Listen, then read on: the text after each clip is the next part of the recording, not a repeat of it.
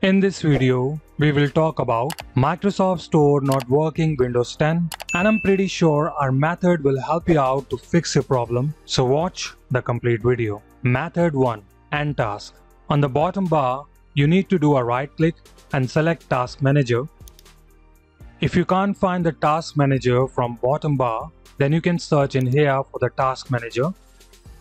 Once it's open, you need to search for Microsoft Store, select the Microsoft Store and click on End Task.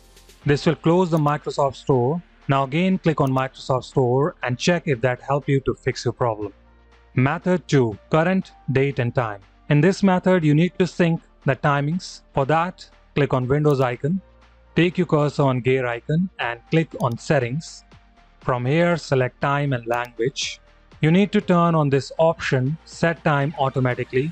Afterwards, set the time zone and click on Sync Now. This will synchronize your clock, and afterward click on Microsoft Store and check if it's opening up or not. Method 3. Troubleshoot Store. Click on Windows icon, take your cursor on gear icon and select Settings. Open the Updates and Security. From the left hand side, you need to select Troubleshoot. Now select Additional Troubleshooter.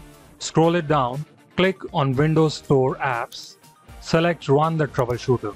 This will take some time, so let it be run, and this will show you the problem and fix that problem. Method 4. Reset Microsoft Store Cache.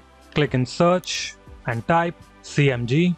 Now select Run as Administrator. Here you need to type a command wsreset.exe and press Enter. This will reset your Microsoft Store cache and open up the Microsoft Store. If you're getting the same after running this command, that means your problem got fixed. If not, then follow our next method, Reset Microsoft Store. Click on Windows icon, take your cursor on gear icon and select Settings. From here, you need to click on Apps. Now scroll it down and you will find Microsoft Store in here. Click on it and select Advanced Options. Now scroll it down.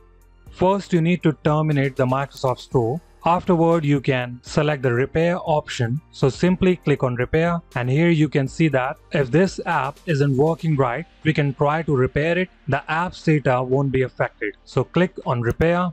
If this works for you, then you don't need to go with the reset option. So after running a repair, click on Microsoft Store and check if it's opening up or not. If it's not working, then click on reset. And here you can see that reset will delete apps data from Microsoft Store. Method 6. Reinstall the store. If nothing works for you, then you can simply uninstall the store from your PC and reinstall it. For that, you need to run some command in the PowerShell. So first, open the PowerShell, click in the search and type power, and you will see an option of PowerShell. Select Run as Administrator. Now you need to copy some commands. I have mentioned the command in the description. First, we need to remove the Microsoft Store package. So simply copy the first command and paste in here and press Enter. This will remove the Microsoft Store. You can see that. If I search here Microsoft Store will not show up. Now I need to install it again.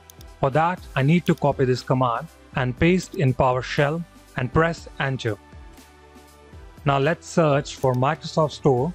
You can see that I have Microsoft Store installed on my PC.